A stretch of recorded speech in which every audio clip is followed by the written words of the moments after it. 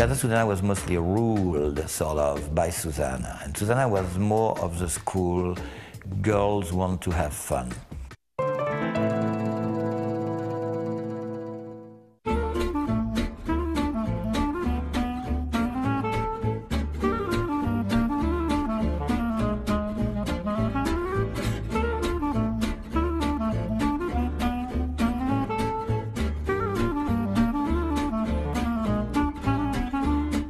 I realized the moment I saw the first picture that this was something incredible, that this was like a view into something that you know, we weren't supposed to see, that this was a very private group of people, and that it was sort of another take on men and dresses that I had never seen before, and I thought was really unbelievable.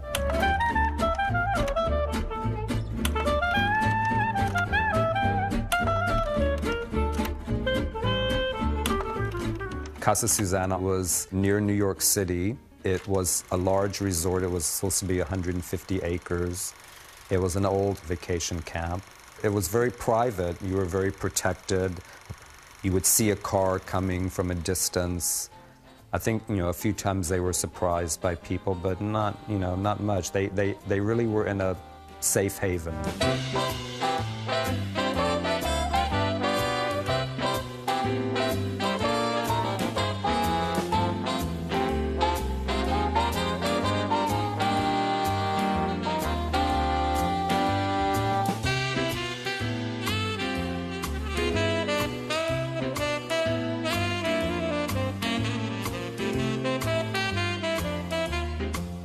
It was very unusual, yeah, and as far as we have found out, it was basically the only place like this that existed on the East Coast. It was not that unusual to have transvestites, but it was very underground. It was very secret. They were very afraid. They would just dress up in their room and not dare go out. The way that kind of word was spread about the resort was because Susanna was a columnist for a transvestite publication, and she would simply advertise it in the publication. You know, $25, including meals for the weekend, and you can be dressed and walk around this estate in the daylight as a woman.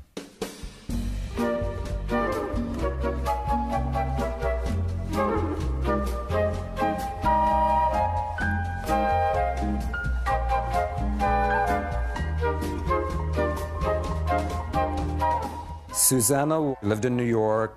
She was married.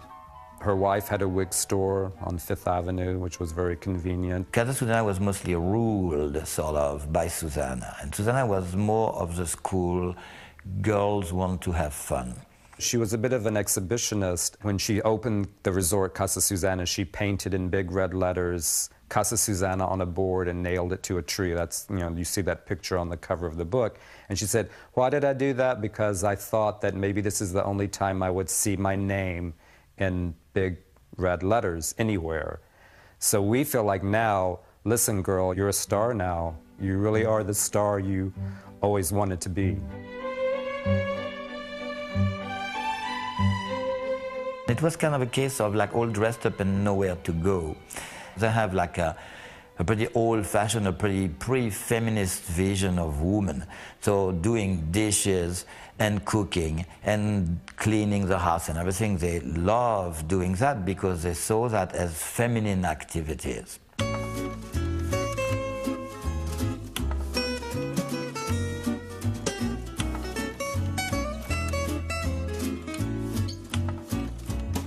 What's so incredible is that these people created a secret society to be ordinary.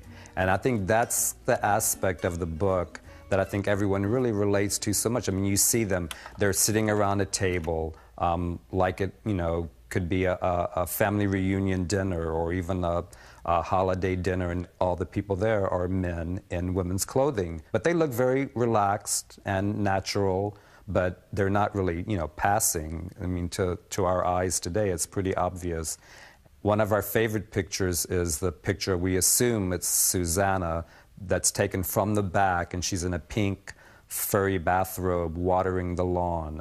This is, I think, what surprises people about this book, is that we're so used to thinking of men in dresses as drag queens, as performers, as being dressed like Cher or Madonna. This was not that. These men, when they were dressed as women, wanted to be respectable ladies and kind of express a vulnerability that they couldn't apparently express as men.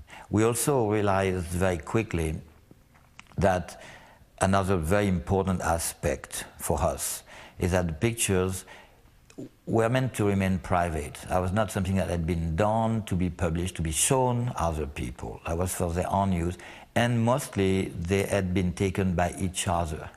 There was no outsider. There was no clowning for the outside world. This is a proof that it exists. We are really women, you see?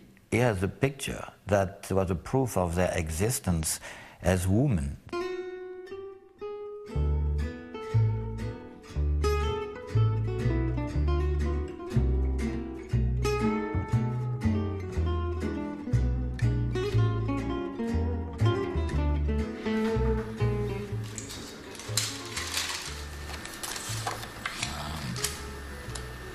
This is a very exuberant one. Yeah, she's like that tree hugging.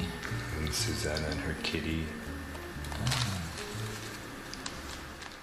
Basically, they say the antique business is the 3 Ds: death, divorce, and debt. So we always just kind of assume that Susanna must have died. Maybe her things were like in a storage locker someplace and she never picked them up. What's happened to her has been one of the mysteries of this story. Apparently at some point in the late 60s, I guess the resort sort of stopped existing and she kind of dropped out of sight. And no one's ever been able to confirm really what happened to her. This was Susanna's first resort, the Chevalier d'Eon. Yeah, that's it. Historic. We said the last thing we wanted to do, you know, to like basically art people, expose them publicly when that was something that was obviously meant to remain private. But it was a long time ago. And we thought this is really too interesting. The world has to see it. We have to share it with other people. And we thought if we do it respectfully, with some love and tenderness for them, which is the way we feel, we thought there is nothing wrong with it. Without this kind of document, it could be forgotten completely.